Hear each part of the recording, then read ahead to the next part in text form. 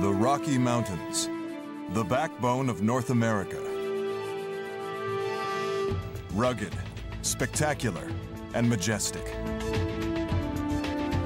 Today, geologists are cracking open these rocks to expose their secrets. How did the remains of sea creatures end up in mountain peaks thousands of feet in the air? When did the Rockies form? Are they still rising today? And if they are, could the great forces that built the Rockies one day split North America in two?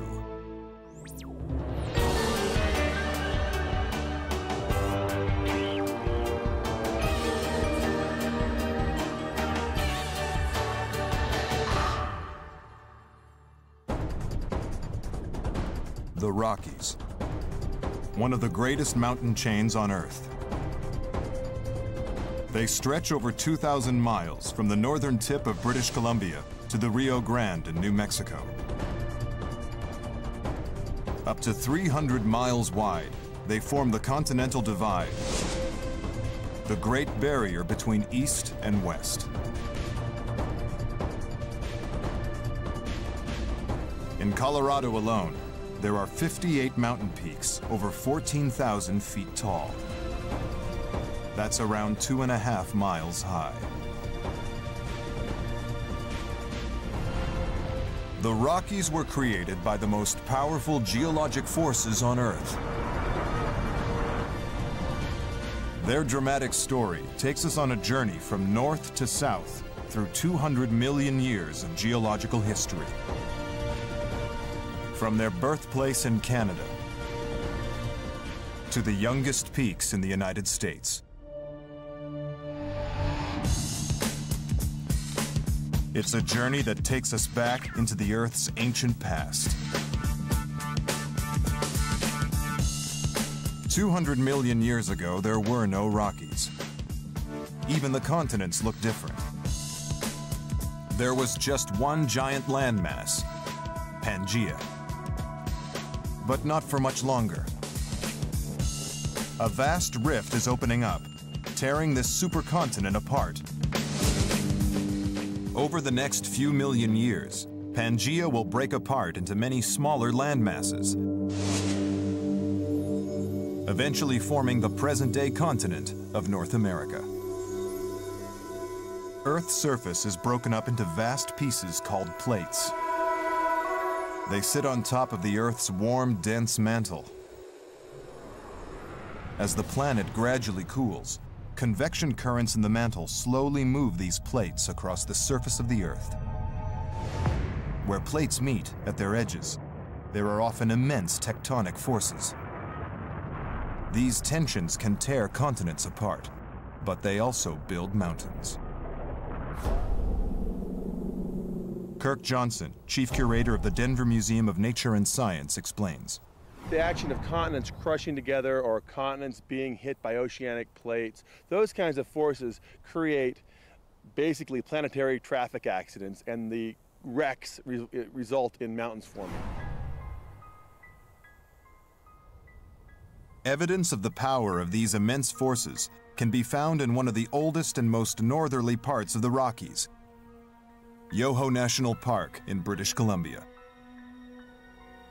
Here, the fossils of thousands of peculiar prehistoric creatures lie in a cliff face near the peak of Mount Stephen, 8,000 feet above sea level. Geologist and mountain guide Paul McNeil specializes in the fossils of the Burgess Shale. We see fossils here that we find almost nowhere else in the fossil record, and unlike any animal that's alive today. This spiny creature is called Hallucigenia, and this bizarre specimen, Wiwaxia.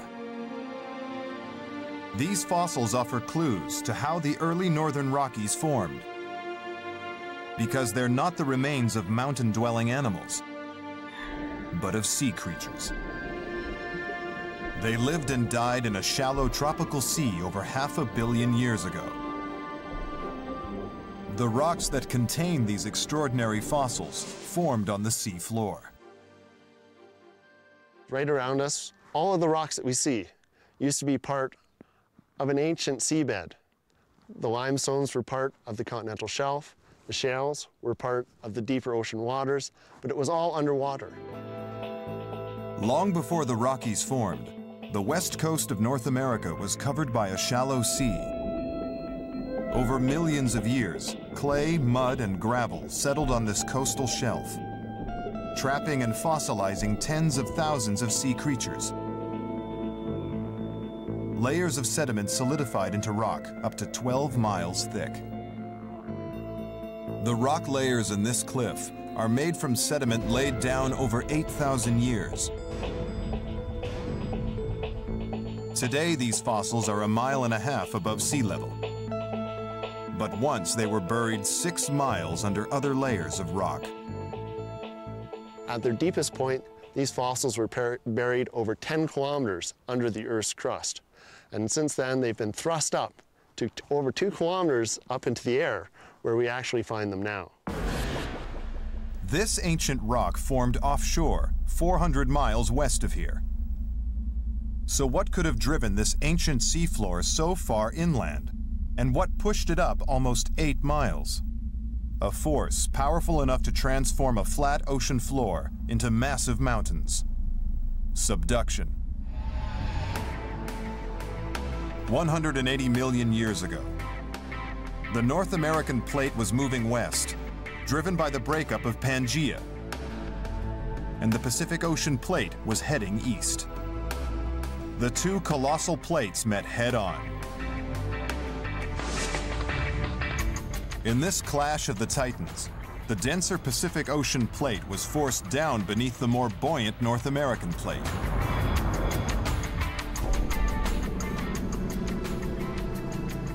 Professor John Geisman from the University of New Mexico demonstrates.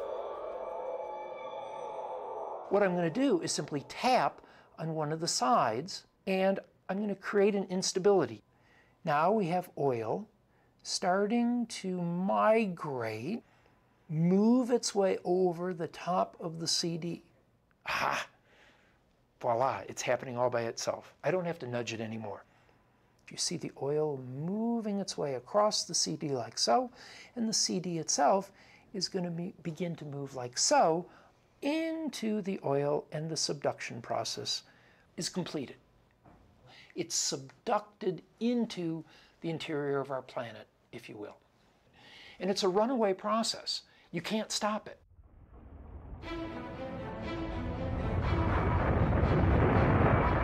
On top of the subducting Pacific plate sat offshore islands. As the plate was pushed eastward, it carried these islands like a conveyor belt. One particularly large island reached the junction of the two plates and coast of North America, but it was too large and buoyant to be pushed down into the mantle. Instead, it slammed into the continental shelf on the western edge of the continent. The seabed was shoved eastward. It slowly folded up like a crumpled carpet. The fossils of the Burgess Shale were pushed thousands of feet into the air and miles inland. Geologist and author Ben Gadd has spent 30 years studying the Rockies here in British Columbia. One way to imagine this whole pushing and shoving business is to do it on your hands. So you have the bony part of your hand, and then you have the skin over the top, right? So imagine that the bony part is the continental plate, and on top of that, you have all the sedimentary layers, right? That's the skin. So when the big push and shove comes, you have the skin being pushed along the bony layer, and as it gets pushed along, it wrinkles up. That's a good analogy for how the Rockies were formed.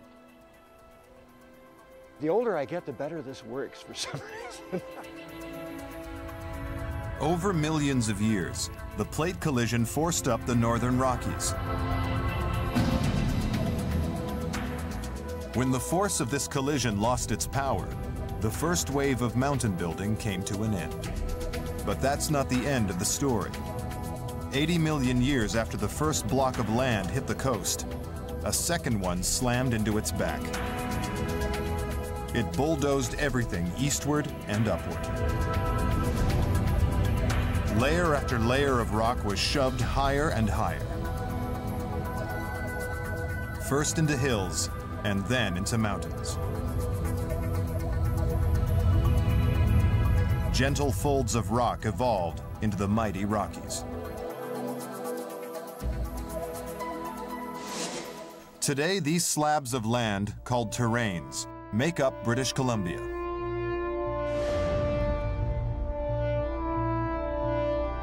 As they continued to rise, the Rockies were continually sculpted by the momentous force of the elements. Even as they were pushed up, erosion was starting to tear them down.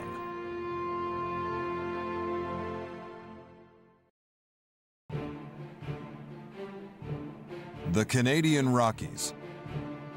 Jagged peaks, steep cliffs, and razor-sharp ridges, carved from the sedimentary rock of an ancient seabed. Despite being caught in a mighty plate collision and thrust up into towering peaks, the layers of rock in these mountains still lie almost horizontally. This provides a clue about how they rose up. As the blocks of land drove into the coast of North America, slabs of sedimentary rock were pressurized and folded so much that they snapped.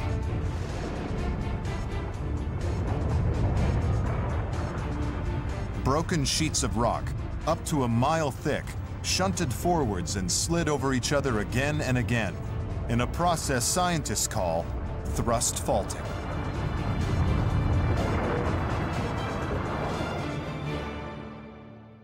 So the rock has actually been folded to the point where it can't be folded anymore.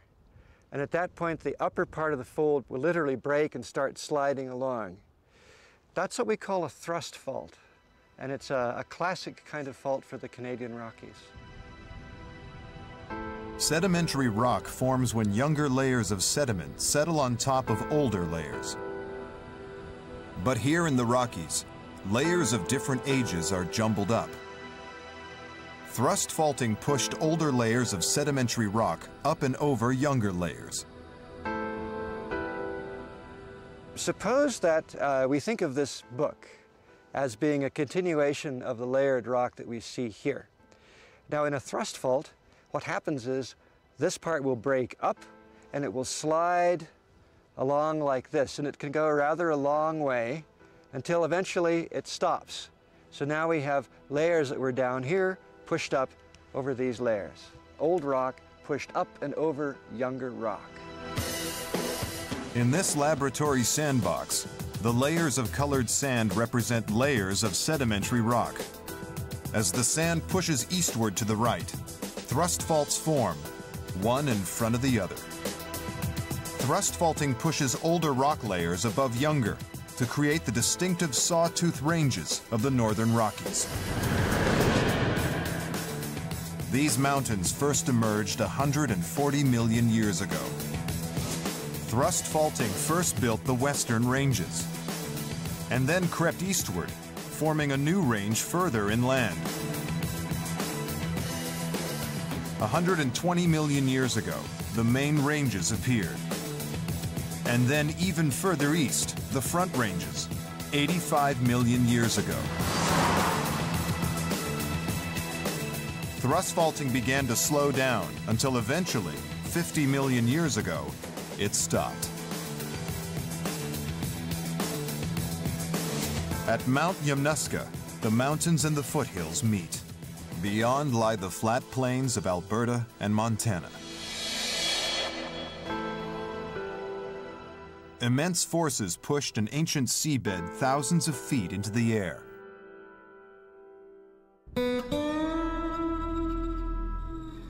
But a very different force sculpted it into these striking peaks. Erosion. Evidence of erosion's power is strewn all over the mountainside.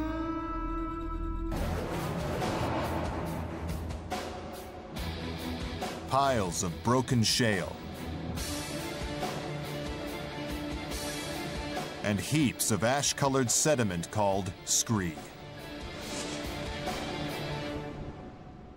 erosion has been at least as important as the mountain building itself. It's the mountain building process, the uppiling, that gives you the elevation to give you the height of the landscape, but then the landscape itself is carved downward differentially. So erosion is very important. It actually gives us the landscape we see.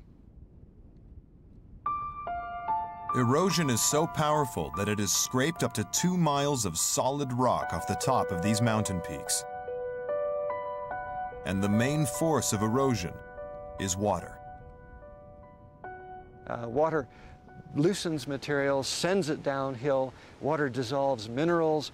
Water freezes and breaks up the rocks. The northern Rockies are made of sedimentary rock like sandstone, shale, and limestone. Relatively soft and soluble, these are easy prey for erosion.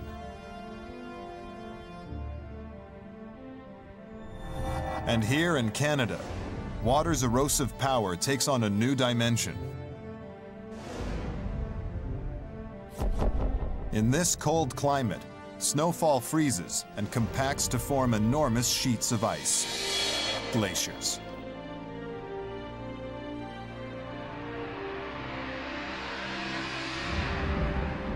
The glaciers here creep forward at 50 feet per year. On a geologic timescale, this is fast. Glaciers pick up and carry loose rocks and boulders, which scour and scratch the rock beneath them. Like giant ice cream scoops, glaciers gouge out distinctive U-shaped valleys. And when they melt, they leave behind deep gorges and steep-sided peaks.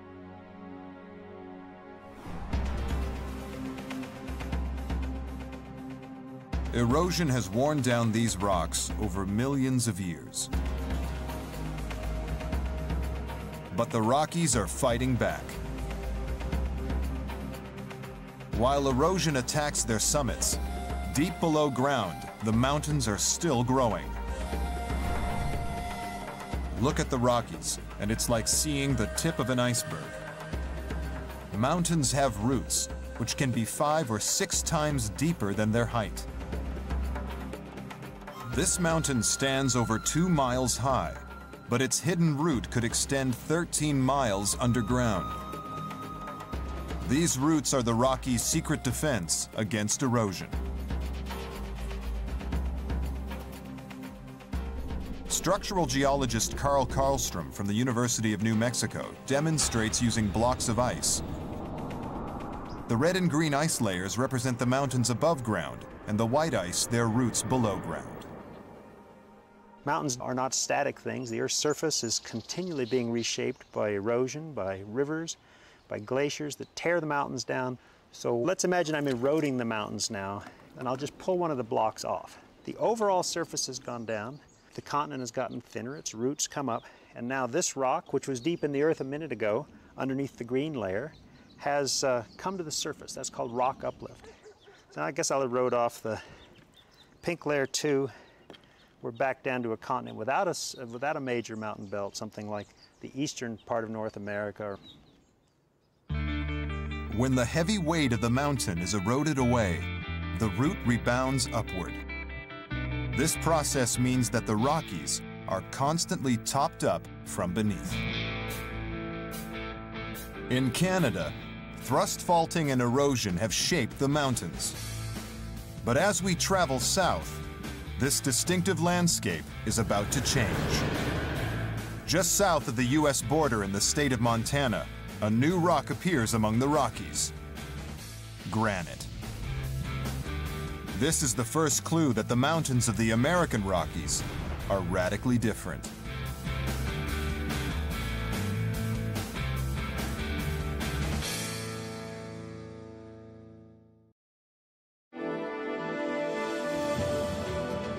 On our journey south along the Rocky Mountains, we're entering a very different landscape. From Montana southward, the Rockies are made from ancient granite, 1.7 billion years old. Granite makes up much of the deepest part of the continental crust. That's why geologists call this rock the basement. The Canadian Rockies are built from sedimentary rocks piled up on top of the continental foundations. So why does granite suddenly appear here in the American Rockies? But there's an even greater puzzle. Mountains usually form close to plate boundaries, but the southern Rockies sit a long way from the plate margin.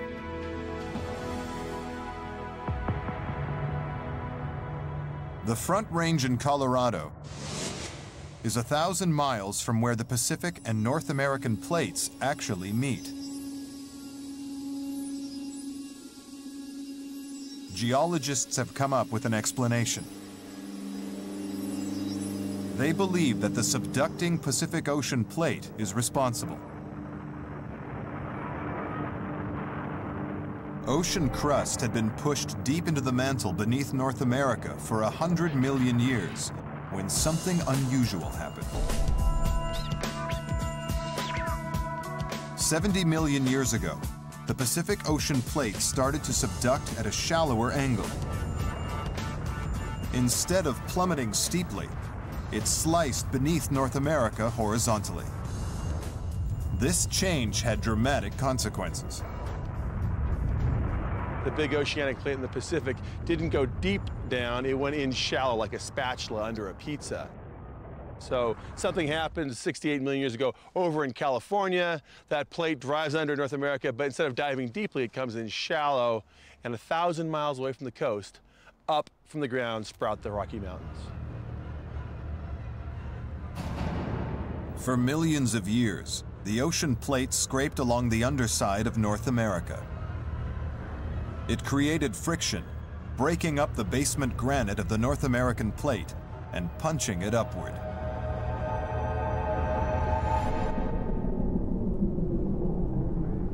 Structural geologist Carl Karlstrom demonstrates. Because it was at a shallower angle beneath North America, it was scraping along the base of North America. When that happens, it puts the plate under compression like this, because it's being both pushed at the end and scraped along at the bottom. So it squeezes, pushes up the mountains, and it transferred this mountain building from the edge to great distance from the plate margin. The shallow angle trajectory of the Pacific Ocean plate explains why these mountains formed so far inland. And it also explains the presence of granite. Thrust up through layers of sedimentary rock, the broken granite became the Rocky Mountains of the South.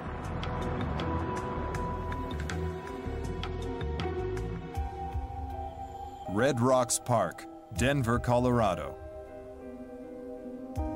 A landscape forged by granite uplift.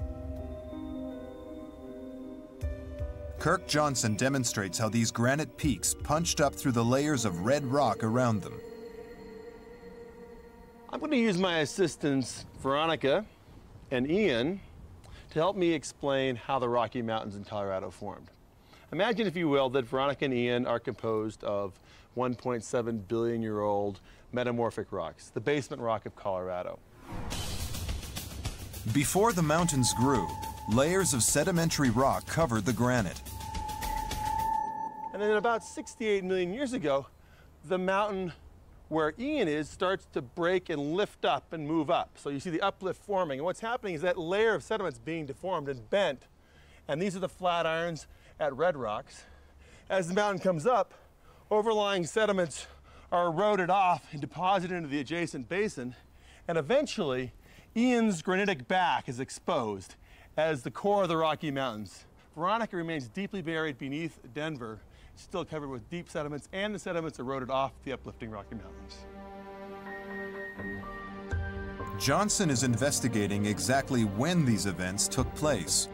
He focuses on the Colorado Rockies Front Range, which runs 350 miles between North and South Colorado. Dating the Rockies requires real detective work.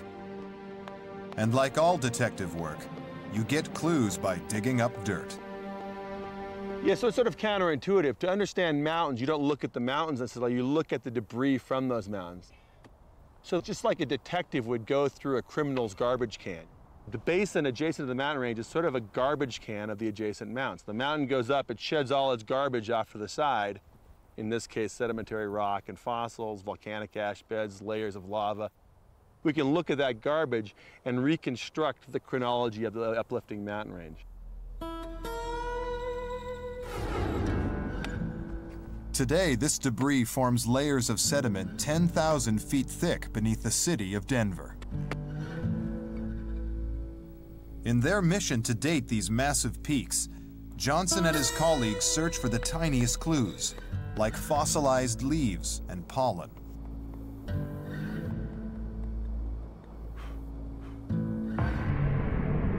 For Doug Nichols from the Denver Museum of Nature and Science, these microscopic grains of pollen provide a valuable lead.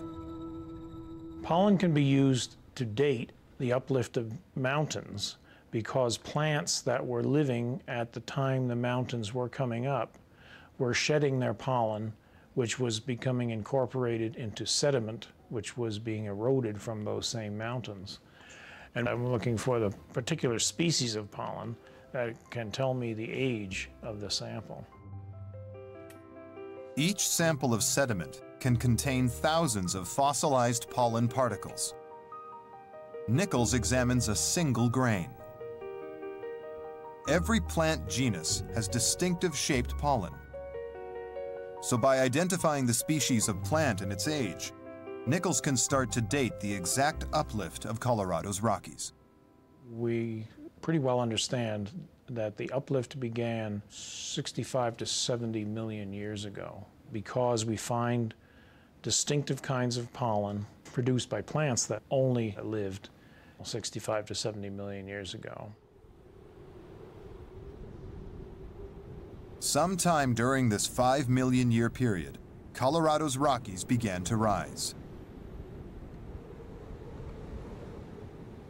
But geologists can narrow this window even further, thanks to one of the most catastrophic events in history.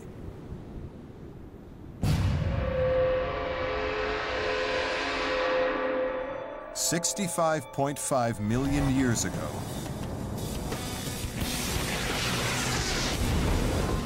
an asteroid smashed into the Earth.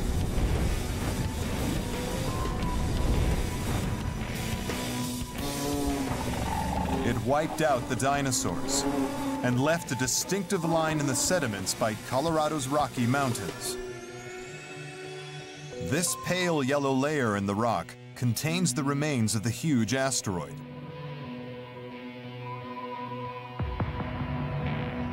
Because it's sandwiched between layers of debris that eroded off the Rockies, we know that the Rockies must have been up and eroding at the time of impact, 65.5 million years ago. Kirk Johnson specializes in dating fossilized leaves. He uses them to date the Rockies' birth even more precisely. Geologists know that 69 million years ago, Colorado was covered by a shallow sea. But Johnson's fossil leaves show that just a million years later, there were plants here. Johnson combines his findings with Nichols' pollen evidence to come up with a million-year window during which the Colorado Rockies must have emerged. And compared with the northern Rockies, these mountains grew up fast. We know that 69 million years ago, Colorado was covered by a shallow sea. We know that at 68 million years ago, the Rocky Mountains were up. So sometime in that 1 million period, 1 million years, the Rocky Mountains came up. It may have taken all the 1 million years. It may have happened in 200,000 years. We don't know that yet, but we're working on that particular question.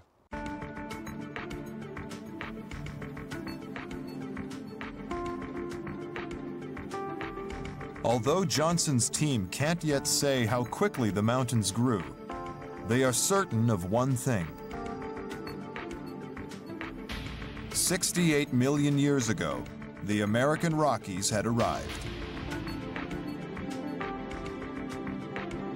As we continue south through the Rockies, the landscape evolves once again. 35 million years ago, at the southern tip of the mountain chain, volcanoes appeared among the peaks, triggered by changes deep beneath America. A new explosive era had begun.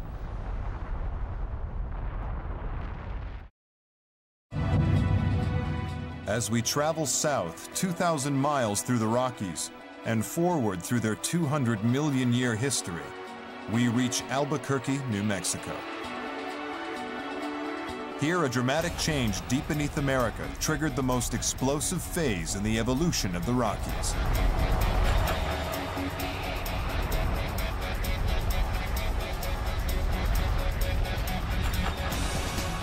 "70 million years ago, the subducting Pacific Ocean plate punched up huge blocks of basement granite, forming the Rockies of New Mexico.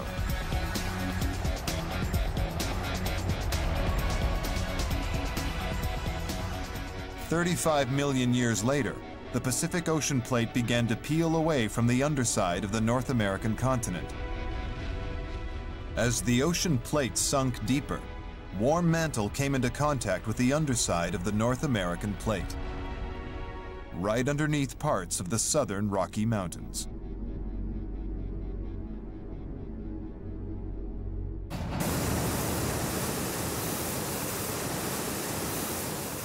Just as the burner on a hot air balloon makes the air less dense, causing the balloon to float upward through the cooler air around it,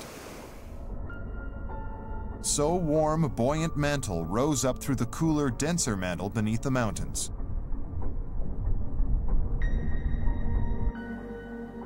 Carl Karlstrom thinks that this caused the Rockies to grow even taller.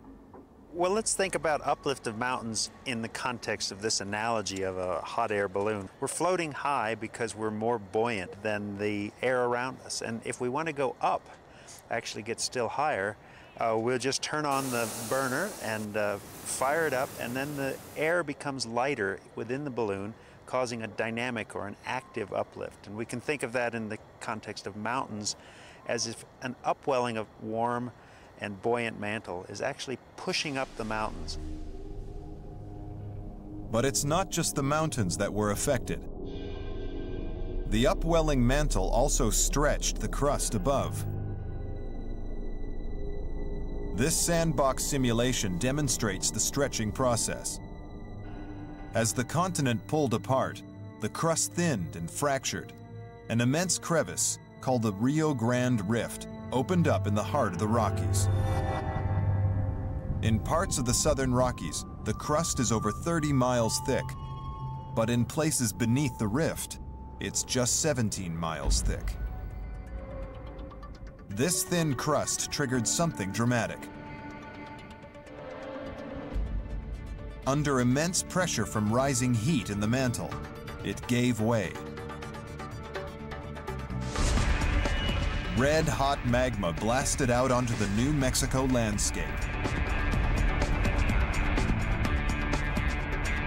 And volcanoes punctured the Rio Grande Rift.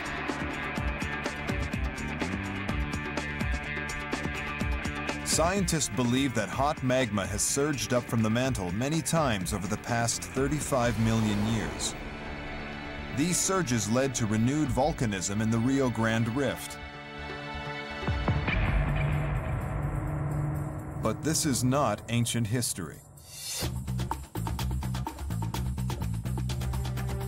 The last eruption, just 1,500 years ago, flooded New Mexico with a river of molten lava 44 miles long.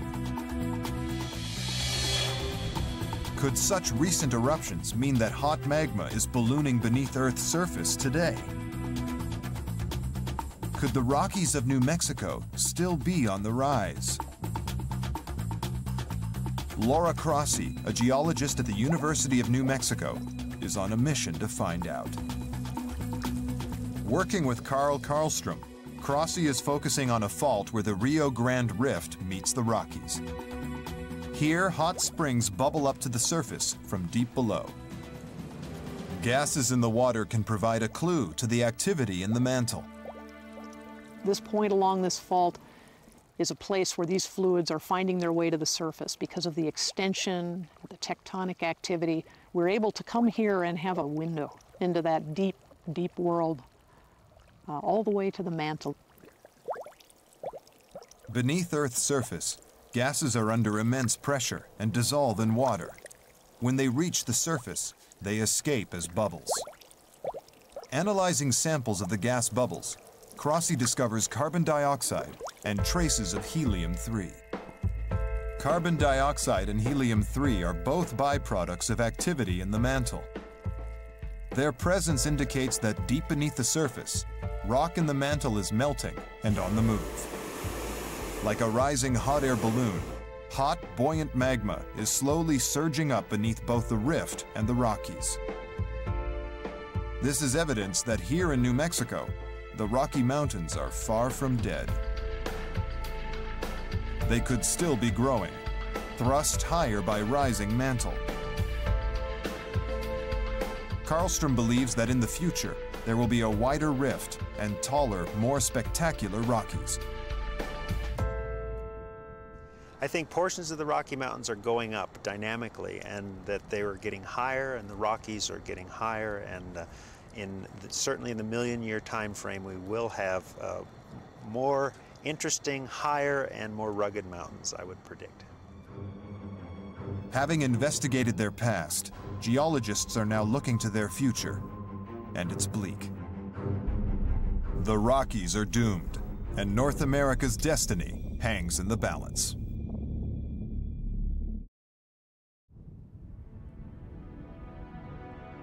On this journey through the Rocky Mountains' 200 million year history, we've witnessed their dramatic birth and examined their complex evolution. Now we turn to their uncertain future, a future that goes hand in hand with the fate of the whole North American continent. This is the Columbia Icefield in Alberta, Canada, where geologists are already seeing how the mountains are changing. Within 100 years, it could look something like this. Human activity is altering the course of geological history. Increasing global temperatures are taking their toll on the mountain's glaciers. They're melting. Brian Luckman from the University of Western Ontario wants to know how fast.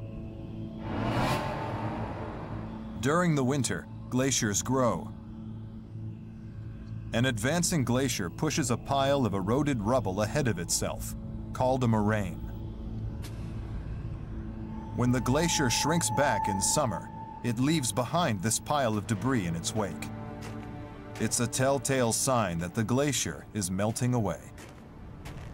Because the glacier over time is retreating continuously, then what you have left are a series of these annual moraine ridges, which mark the furthest point of advance during the previous winter.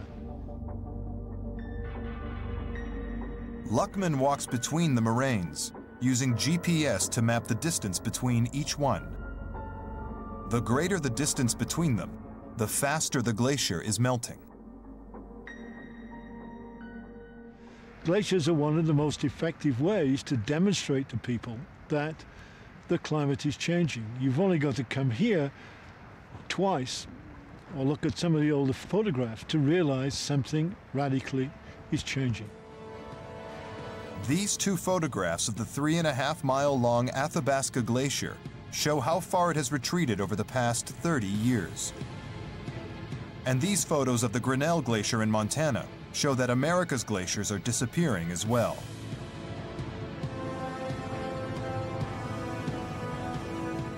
One day, the glaciers that have shaped these steep-sided peaks and U-shaped valleys will disappear.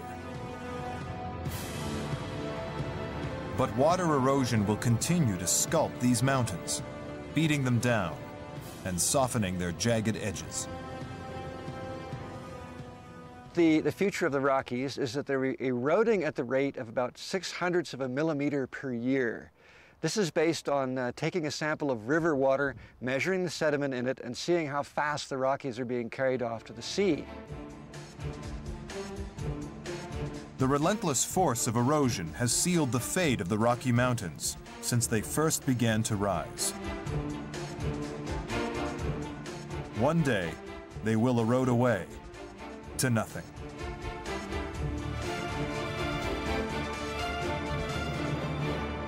The Rockies that we see today, the beautiful mountains, why tourists come here, why it's just one of the most dramatic places on the earth, they're eroding away. And so if we look at all the rivers draining off of them, they're full of silt and sand, and that is our Rockies slowly bleeding to death.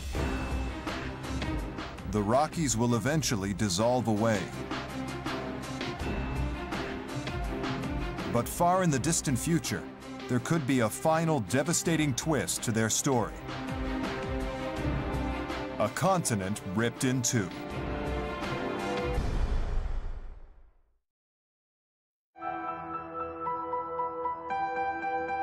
The future of the Rocky Mountains is inevitable. Thanks to the relentless force of erosion, they will one day disappear. But they will leave a legacy. The Rio Grande Rift. A great tear in the Earth's crust that could one day split North America in two. Geologist Mizumi Roy and her colleague Nicholas George, both from the University of New Mexico, are taking part in an ambitious 5-year project. Its aim? To monitor the widening of the Rio Grande Rift. The team is setting up GPS stations along the length of the rift, like this one in remote New Mexico, 3 hours from Albuquerque. The GPS receivers are buried in the bedrock to a depth of around 5 feet. When the Earth moves, the receivers move too. Roy explains. If you have 2 GPS stations, then you have information about relative motion along a line that connects the 2 stations. A network of GPS stations allows the team to build up a much more detailed map of the rift's motions. By looking at the difference between the coordinates between the GPS stations through time, we get a good idea of the relative motion between each of these stations. The team has set up 24 GPS stations along the Rio Grande Rift. It's early days, but the team expects to find that the rift is widening between 0.5 and 2 millimeters every year. It's a very slow process. But little by little, the continent is being unzipped. The Rio Grande Rift is a rift system that's causing a continent to split. And if this process continues for tens of millions of years, you could eventually rift the North American continent apart. There's a lot of indications that there's some action happening. Maybe some more is in the future for the Rocky Mountains, and another few million years and there will be greater tales to tell of active tectonism further to the north, where this Rio Grande Rift is trying to work its way and crack the continent. I think it'll be unsuccessful in that attempt, but it's giving it a good show. The story of the Rocky Mountains began with the birth of the North American continent. And it could end with its death. One day, the Rio Grande Rift may split a continent. North America might become East and West America. But all this is hundreds of millions of years into the uncertain future. Today, the iconic Rockies are in their prime.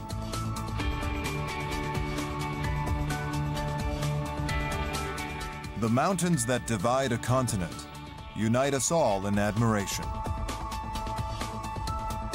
Dramatic and resilient, they will remain the backbone of North America for millions of years to come.